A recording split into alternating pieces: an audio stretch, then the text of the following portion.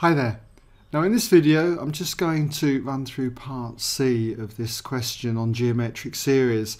I've put in the answers to part A, which is 160, and B, which was 127.8, just in case you might need them for part C. Anyway, if you'd like to have a go at this, haven't done so already, just give you a moment to pause the video. When you come back, I'll take you through the work solution. Okay, welcome back then if you had a go.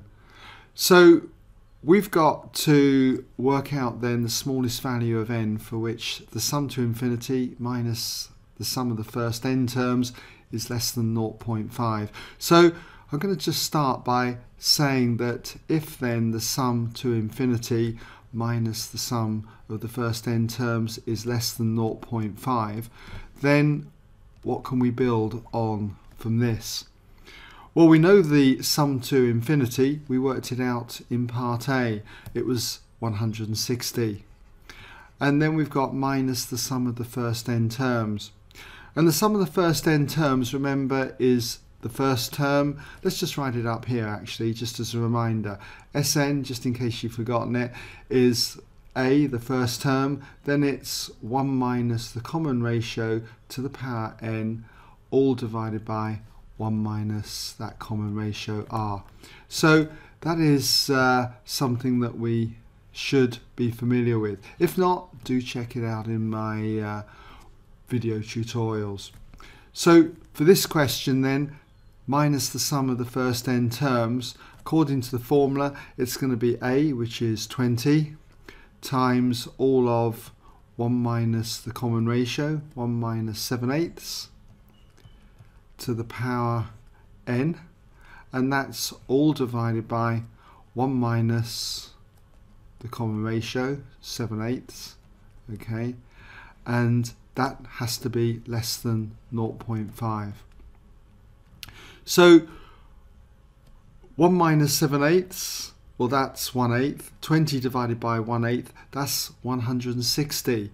So we can just cancel this out if you like. That goes into that once, and that goes into that 160 times.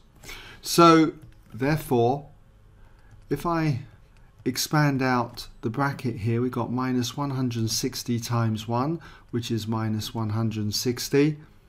And then you've got plus, negative with negative, plus 160 times 7/8, all to the power n.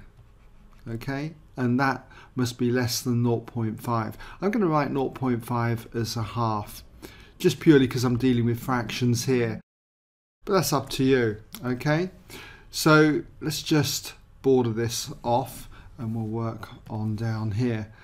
So I can see we've got 160 take away 160, so that's 0, and if I now divide by 160 to both sides, I'm just left with 7/8 to the power n is less than 1 over, well, 2 times the 160 is going to be 320. Now when we've got to solve this inequality here where the unknown is a power, it's best to use logs rather than say trial and improvement. So if we take logs to both sides, say in base 10, and I use the power rule for logs, that would be the log of 7/8 to the power n, but I can bring the power out to the front and I get n times the log of 7/8 must be less than the log of 1 over 320. Now this is where a lot of mistakes are made when dealing with things like this. We divide both sides by the log of 7/8 to give n. But when you divide, let's just write this in first of all, 1 over 320 there. When you divide by the log of a number less than 1, in this case 7/8, you've got to realize that this is a negative value. Check it out on your calculator if you like, the log of 7/8. You'll find it's a negative value, and yet it doesn't look like it's negative. So do remember that when you divide by a log of a number that's less than 1, it's a negative value. So what does that mean? Well, it means that the inequality should be reversed. Remember, if you divide or multiply by a negative number, switch the inequality sign. So that's where I find that a lot of people trip up. Okay, so having done that, using your calculator, you should find that n turns out to be greater than 43.198 and so on. And we're being asked for the smallest value of n for which this is true. And the smallest value of n, knowing that n's got to be an integer, has to be 44. So therefore the smallest, let's just put that in, smallest n equals 44. And there you go.